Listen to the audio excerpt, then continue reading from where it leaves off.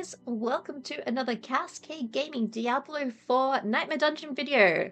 We are back into the 99 Faceless Shrine, trying to get some redemption with my Charge Bolt Sorcerer.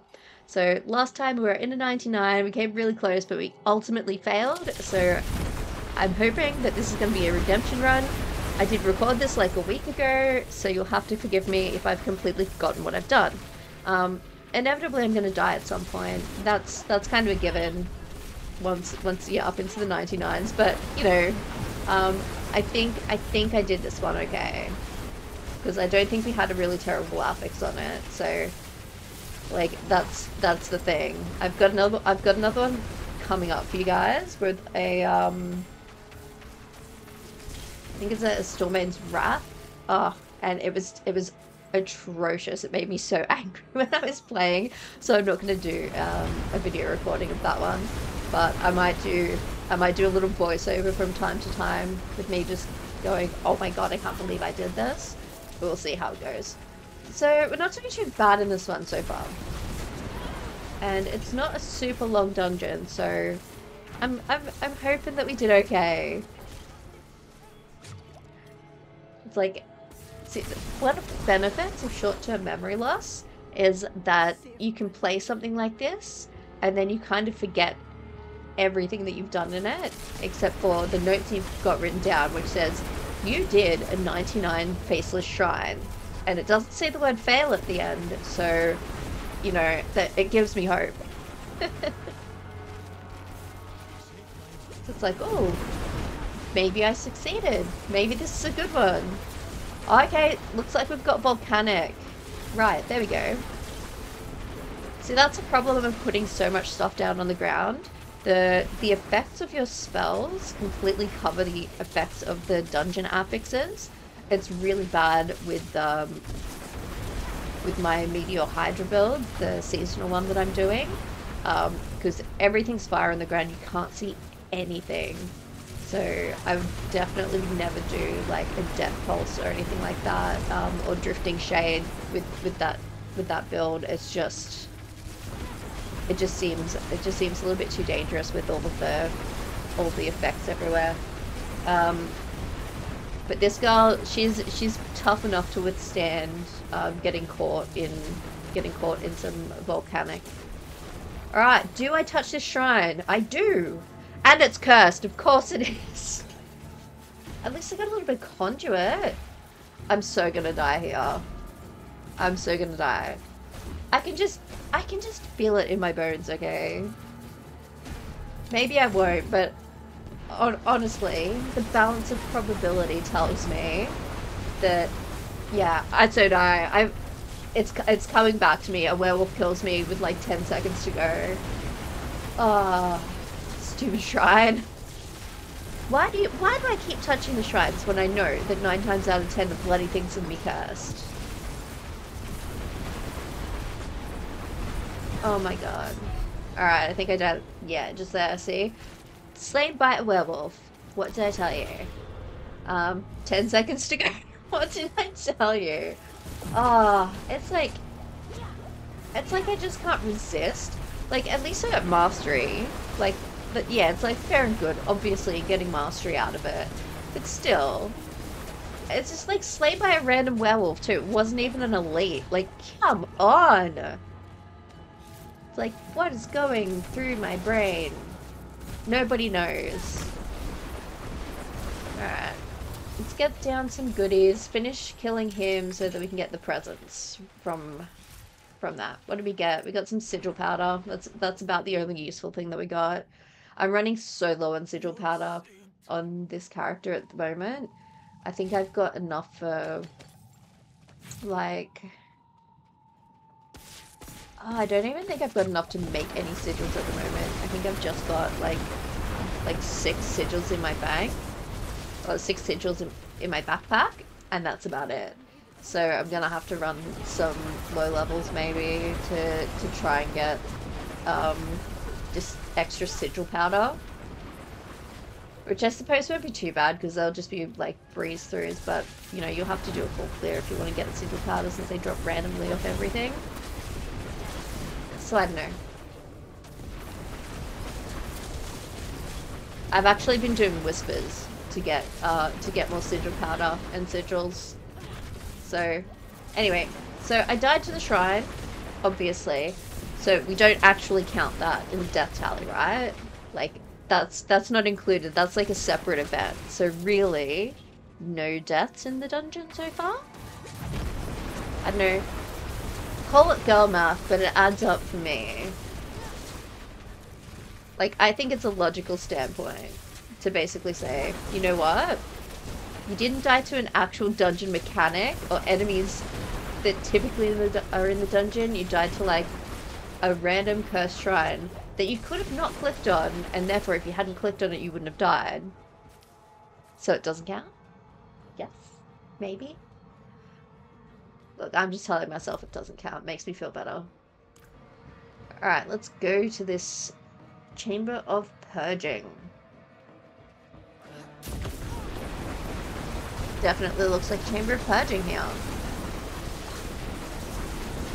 And I just love unstable currents so much. This build is just, it's so incredibly fun when you get decent gear. So I'm running almost all uniques, except for my chest and my gloves. Pretty much everything else is unique. So I've got Shakos, obviously. I'm running Tybalt's Will for my pants. I think I'm still running Tybalt's Will for my pants. Yeah, running Tybalt's Will for my pants. I'm running Flicker Step for my shoes. Controversial, come at me, but it actually works really well for this build. I've got the Staff of Lamb Essen, which is decent, and I've got green gems sitting in that. I've got Isidora's Overflowing Cameo for my neck. Then I think I'm running Talrash's Iridescent Loop and Ring of Starless Skies for my rings. So Talrash's I could, you know, take or leave. If I pick up something better, I'm down for using that. But it seems to work well for me at the moment. So on my chest and gloves, I'm obviously running a Perfect Disobedience on my chest, and I'm running, I don't know, something that does extra damage for my unstable currents. I think it's the one where if unstable currents is on cooldown, you've got like a 12% chance to get a free cast of it. Which I think is pretty good. It seems to be working well since I changed it over. I actually only changed it over in the last few days. But it seems to be working really well, so, you know, thumbs up for that. Just in case you're wondering what I'm running at the moment. And pretty much everything is perfect or close to perfect roll. So, that's what you're looking at for this particular build. I could not tell you what I'm running on my Hydra Meteor at the moment. It's because it's basically just been a case of run the best of what you've got until you get what you need. And I haven't really decided what I'm aiming for in terms of gear for that build, for that character. But I do have plenty of uniques there, so I'm like, good. Got like an okay Tybalt, so I could definitely get a better Tybalt, that's for sure. But yeah, I definitely want to do some more pure fire damage, and definitely need. I think I've got a couple of Perfect Disobedience rolls on some of the gear, so I'll probably. I'm pretty sure I've got one on my gear, but we'll just have to wait and see. Alright, so we've got one more Blood Obelisk to go. This is good. I haven't died. And this is actually cracks me up. So, I'm in here, I'm not having too much trouble. Yet, as soon as I go to a 100, I step one foot in the door and I get one shot. It really just depends on what 100 you get. because some of them are so much better than others in terms of the enemies that you have and um I guess what do I say, like the enemies that you have and the spells and the types of effects that are being used. Like the ones with poison are awful, and then you know then you've got other ones like this one where it's like sort of mostly fire and lightning, and they're not too terrible. It's like all the stuff that's like undead, spiders, things like that, that always seems to absolutely destroy me. So I'm just kind of hoping that this that I pick up maybe some decent 100s. And also Mother's Judgment. Who knew how much of a pain in the butt this one could be? Oh my gosh. So I got another run with Ishari Sanctum has Mother's Judgment as well, and I got Stormbane's Wrath, and I was spending so much time focusing on trying to get away from the friggin' gigantic Stalker Stone that I was not paying as much attention to Mother's Judgment as I should have, and I died, and I was so angry. Yeah, just now you can see me just like frantically pressing escape instead of tab. So tab is my healing button, by the way. Because I use my Razer Naga. No, I'm not sponsored by a Razer, but I use a Naga, so I've got all my keys on the side. So basically, I have one hand on my keyboard, and it's just to hit tab for healing potions, and the rest is all on my keyboard. Rest is all on my mouse. So yeah, every now and then I'll move my hand up and down the keyboard, and it's just like, hey, you're pressing the wrong buttons. It's like, god damn it.